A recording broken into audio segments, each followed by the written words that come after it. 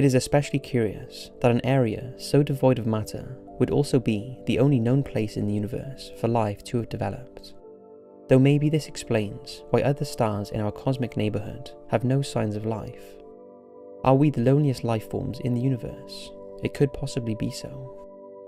While questions plague our understanding of our place in the universe, cosmic voids might end up holding more answers to the secrets of the universe than we ever thought possible.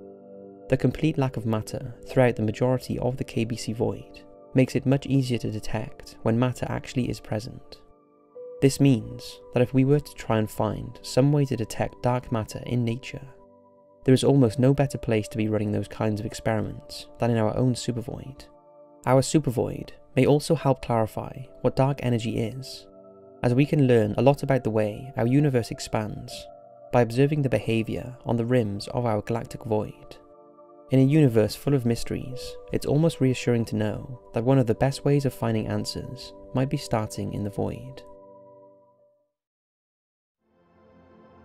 In our solar system. This is a fairly easy one, because we already know from direct exploration that almost every location in our solar system will kill you instantly, except for certain parts of Earth, and even that's really just a matter of time. So, we'll be a bit selective here. If you would like to die by several different methods virtually simultaneously, Venus would be a good choice. Venus is sometimes referred to as Earth's very nasty sister planet.